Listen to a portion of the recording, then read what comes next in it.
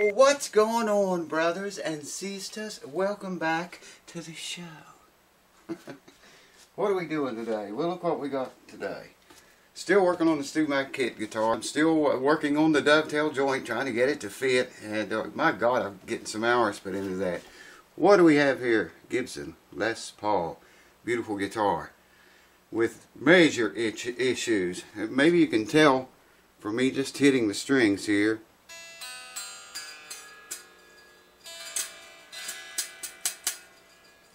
Terrible problems there. Now, about this guitar. I can't tell you very little bit about it, okay? I can tell you the owner sent it away and it came back like this. Had some work did to it, came back like this. He said it, the owner said it played like butter before, and now it's like this. And the 4th string saddle, for whatever reason, is higher. You can see what kind of, I'll bring you over here and show you all this stuff here closer. So you can see what kind of setup it's got there. Wow. If you look right here, I'll bring you over here, like I say, closer. Let me just do that. I can show it to you better, I think, and tell you what I'm talking about. All kind of issues going on with this guitar. We're not going to do anything major to it today. Just want to check it out, find out what's wrong with it, basically, and then next video on it, start the work. Hold on. You probably can't see it in this clip, but the 4th string saddle here, this entire saddle, maybe you can see it a little bit right there. The whole entire saddle is sticking up higher than all the rest of them. It kind of looks like the 3rd saddle is too, and the 2nd. Weirdness. Maybe that's to account for the radius. There, I think you can see that 4th string saddle. Yeah, right here. Check this out. There's the 5th string saddle right here. Here's the 4th. It's just something funky going on there. Okay? Now there's more. Hold on. Check this out. Look how far the bridge is cranked almost as high as it will go here. See what I mean? It's just barely setting down on the thing, man. If you come over here to this one, it's about halfway, you can still go about halfway more with it. It's about halfway there. This one is almost maxed out, as high as it will possibly go. Okay? Now, let me put you back in the tripod and bring you over here and tell you what I know. Now, with this cranked up as high as it will possibly go, this is a set neck, so it'd be a little more complicated to shim the neck. But it makes you wonder, with this all the way up high as it will go and the strings flattening out on the neck here, the fretboard, it makes you wonder if the neck is at the right angle or not. I got a 10/1000 here. I already checked this. Look, it won't even go under there. It's hard to force it under there, man. I can force it under there, but you can hear how tight that is. A 10/1000. That's way too low right there. I'm not even going to check the neck relief, and I'll show you. That's what I was going to do right now, but I changed my mind. I'll show you why. I take a straight edge here, alright? And I'll bet you can see the straight edge, the length of the fretboard. Bet you I can rock it. Yeah. So we have major back bow in this neck, for one thing. Major back bow. So the nut first fret action could be okay. I don't know, because we got back bow in the neck. I looked down it, held it up, looked down, sighted down it, and that was the first thing I saw, was a whole lot of back bow. Now I've already got a wrench out here for that. I'm going to loosen this truss rod. If my ratchet will hold together long enough. I didn't find one, by the way. And then we just real quickly check this again.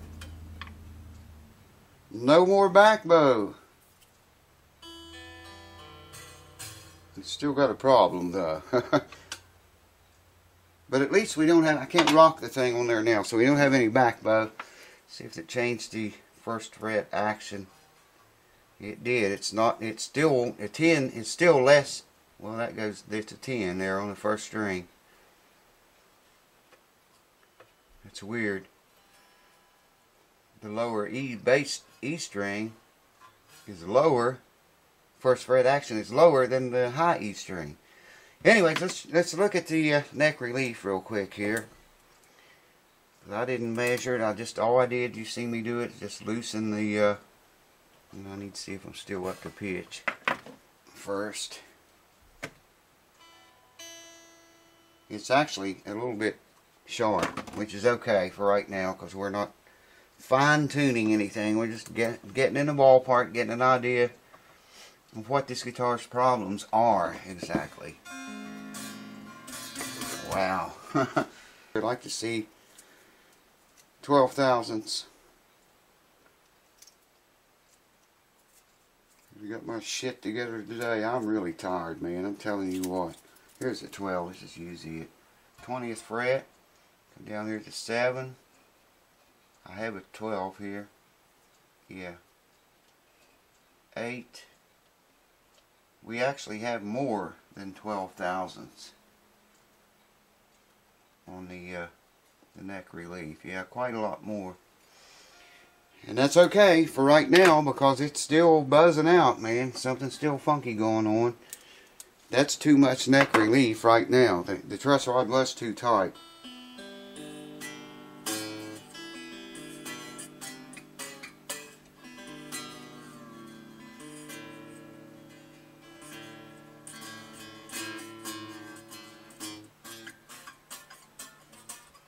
Just wow. I'm going to loose the strings and bring this side of the saddle up, and I'll bring you back after I do that and we'll see what kind of difference it makes. Take some measurements in, hold it on. It's not exactly in standard tuning. I think it's still a little bit sharp. Like I say, that's okay for now. Yeah, it is. But that's okay for right now. All I did was raised the lower bass E side of the bridge, the saddles, up. Wow, that's very close. Very, very, very close action. It's too close. And I'm sure we still got too much neck relief in this thing. We're going to check the nut action again. I got a 10 thousandths out here. Now it's at 10, truly. I raised that bass side of the saddle up just enough to make 10 thousandths. And I think you can see that okay. Well, I think you can see it. It could be better. You can see it good enough, hopefully. So let's check the neck relief again. I got a feeling I'm going to have to loosen all the strings. And tighten the truss rod a wee bit. 20th fret. 7th fret.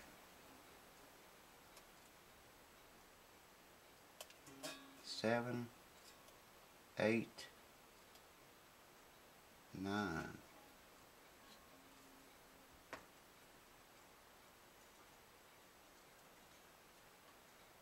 12 thousandths. That's what it is. That's what it is, man.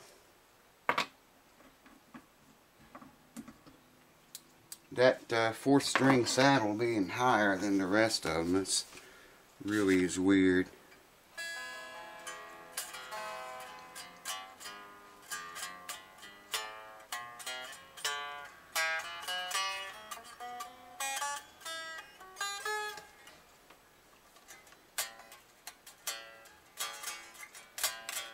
Sorry about that, folks. Sometimes I just completely lose my head. Never did find it, really.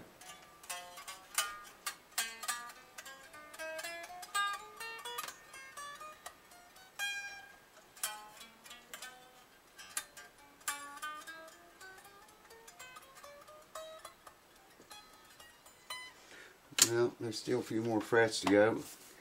Yeah, this action is just super low right now. The low E string, the 15th fret,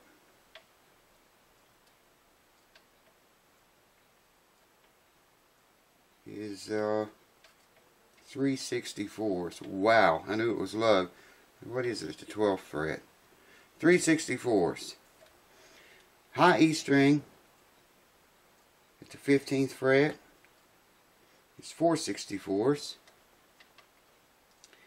And 4/64 at the 12th fret. So that low E side here really needs to come up some more. How much more, might you ask? If this is 4/64, I could probably go with that a little bit lower and have the bass E string at 4/64. So, yeah, okay, hold on, let me pause the camera, loosen the strings, raise this puppy up a little bit more. We'll come back, measure a bit more, try to find out what's ailing this thing, man. Alright, what did I do? Only thing I did, loosen the strings, I raised this bass side up a wee tiny bit, just, I mean, like quarter of a turn maybe, and lower this side, the high E string side, a whole lot.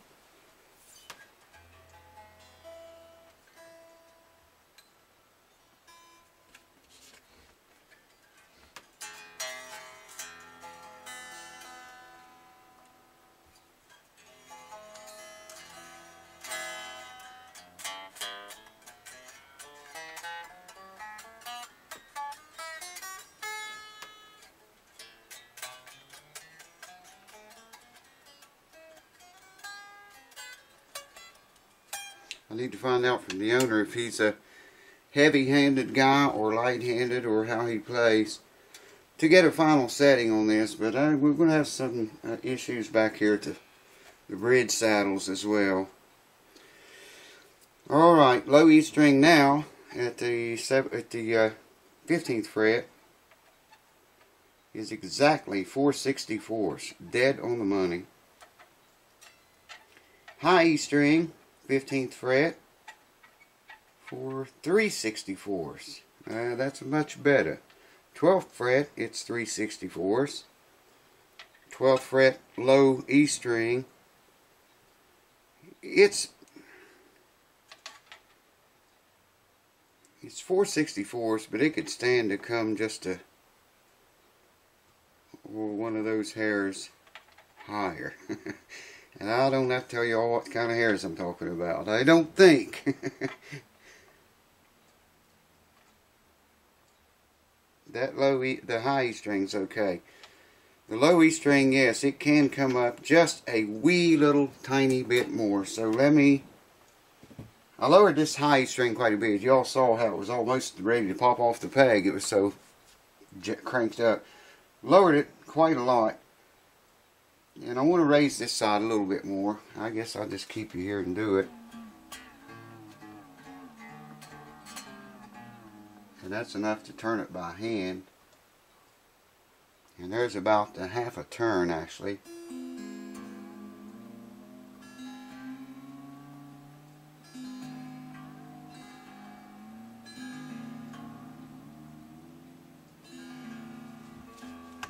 Close enough for bluegrass. So I've heard.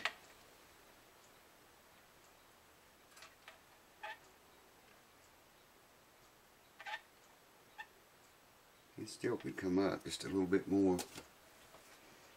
Do it again. Those must be some really fine threads in this thing, man, for me to be able to turn it like that.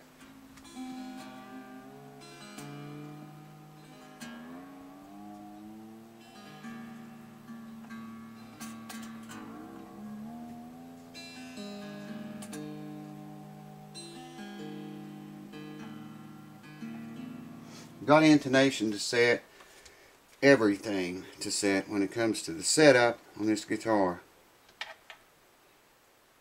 Now we are at 4/64 on the low E string, 12th and 15th fret. The high E string is still at 3/64 on the 15th and the 12th fret. Alright.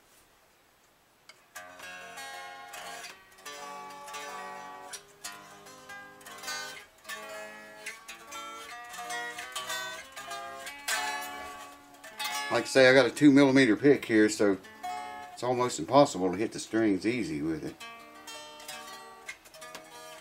There's no fret buzzing other than me hitting them extremely hard. Alright, check everything again. You got to check everything until you are sick to death. Alright, all I did was I loosened the strings, tightened the truss rod up about a quarter of a turn. Boy, that truss rod was cranked, man, when this guitar came here. When we started on this video, it was tight, really tight. You seen the back bow it had. Anyways, just now, all I did was tighten it about a quarter of a turn and tighten the strings back up. And it's in tune, I think, now. I got a capo on the first fret. Already it rings out better. And we're going to come down here at the 20th fret, come to 7. Got a 12,000 here, yes it is. And bingo, look at that. It's a little bit tight there on the 9th fret. Gets a little tighter on the 10th.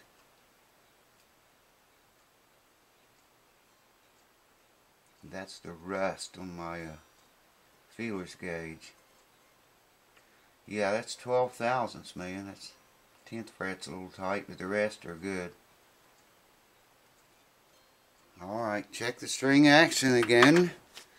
I might as well go ahead and raise you up for that, unless you want to look at my fat belly. Yes, sir. We should be getting very close to the ballpark now anyway. Still going to have to, this is not the final setup. I'm just, like I say, getting it in the ballpark. We got to take all this off. Take that 4th string saddle out and see how come it's sticking up like an rectified saddle might stick up. 4/64, low E, 12th fret. 4/64, low E, 15th fret. 3/64, high E, 15th fret.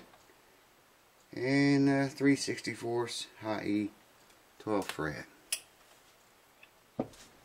Hold on. So there we are. You've seen it right here at the Host That Never Sleeps. Let's see what.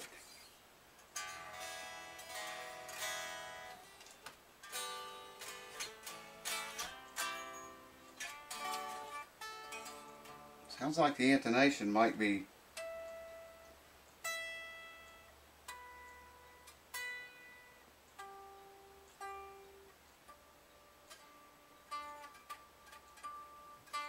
strange enough. The 4th string intonation is flat. Camera's probably not getting this, but I hear that.